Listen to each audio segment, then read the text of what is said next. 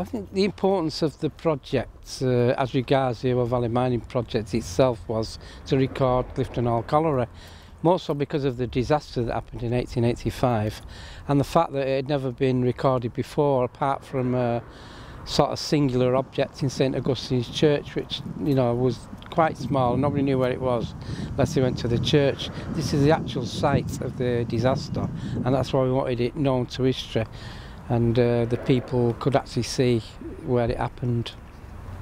The colliery was quite a modern new colliery, and it was in production from the 1820s up until 1929. It was a productive pit. It was created a lot of employment for the local area, and it actually went up until the 1950s when it was used as a washery from the former coal mine at Wheatsheaf and Newtown collieries. And it's vastly different even from 20 or 30 years ago, because now there's a waste site built on the top of it. And just before that we stood near the shafts, the former shafts, and there was a mound above the shafts where the shafts were filled in, but there was runners sticking out into the sky that would have took the cages down to the pit bottom. So there's nothing to see now really, apart from vegetation and growth. So it's changed quite a lot around here as well. This was the main depository for slag from the area's pits, and it's greenery now. Nature's really won back. Even 30 years ago it was just a picture of blackness and bleakness, and it's a totally different aspect now.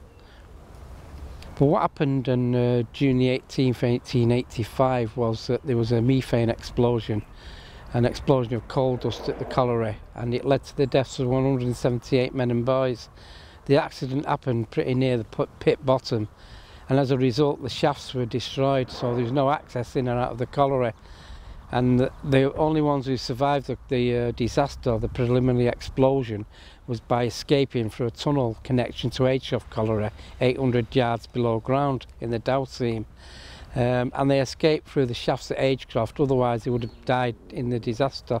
The tunnel that they escaped through was only 4 feet high, and it was flooded with water up to the height of the noses, so they had to make their way along the tunnel, and a few passed away in the tunnel because of lack of oxygen and methane in the air. So they were lucky, the ones that got out, but anybody who was actually left in the vicinity of the pit bottom was killed. What we found was, when we were doing the research into the Clifton Hall Colliery and the disaster, particularly when we were doing the monument, was that when we were working with the children at St Augustine's, we found a link between the colliery disaster and the descendants living today, a young girl. So it was pertinent that when we unveiled the memorial, she came along and did it with members of the NUM and the local MP, Rebecca Long Bailey, and some councillors. So she was the focal point of it, because we'd found that link, and that's what we're all about: education and delving into the past and making it relevant today, I suppose.